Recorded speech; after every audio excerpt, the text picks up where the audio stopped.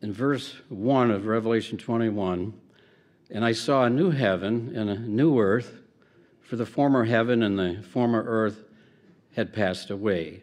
Now notice, and the sea is no more. Well, the sea is no more. What are we talking about here? Well, that means that after Armageddon, there's no more sea.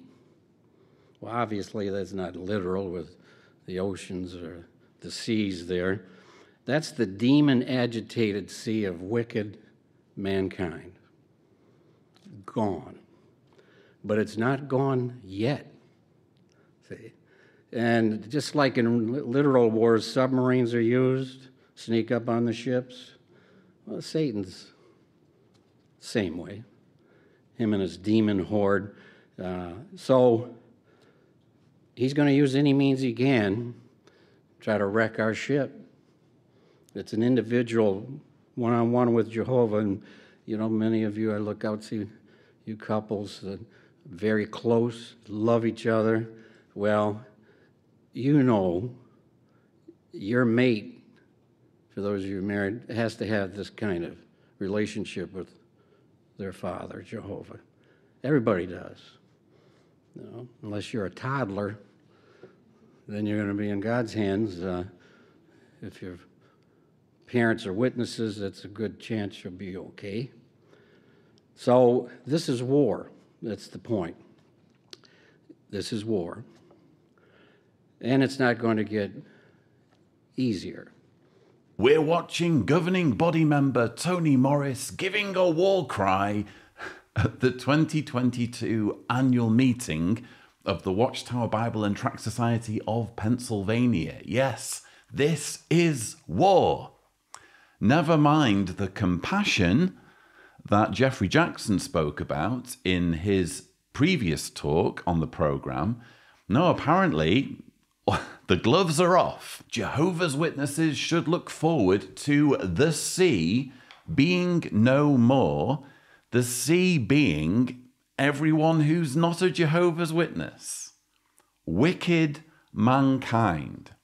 Because as we all know, if you don't acknowledge the authority of Tony Morris and his colleagues, if you don't accept that they are conspicuously wise and humble and have been handpicked by the creator of the universe as a channel with mankind, if you don't accept any of that, you must be wicked. Actually, if I'm being honest, that isn't particularly wicked.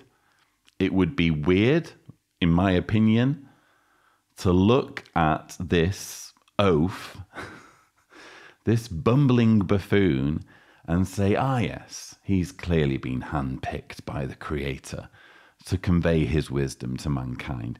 You'd have to have something a little bit off, or let me put it another way, you'd have to be indoctrinated, preferably from youth, from when you were very, very small, to come to that conclusion. You're certainly not going to come to that conclusion if your first encounter with Tony Morris or Jehovah's Witnesses is to watch this video. You'd surely find that proposition ridiculous, which it is.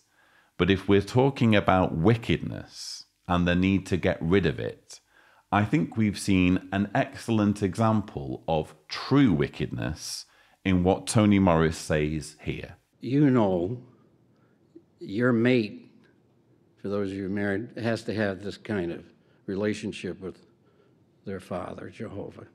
Everybody does. You know, unless you're a toddler, then you're going to be in God's hands.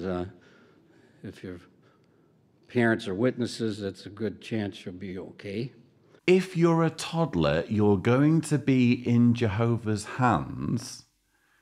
If your parents are witnesses, there's a good chance you're going to be okay.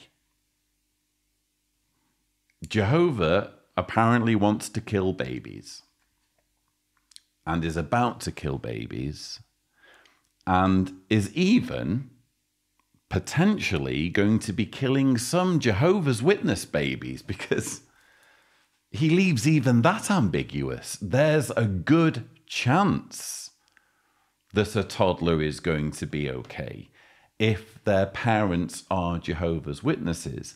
All bets are off. If the parents aren't Jehovah's Witnesses, then the toddler deserves to die, or may well deserve to die. If you think about it, it would make very little sense.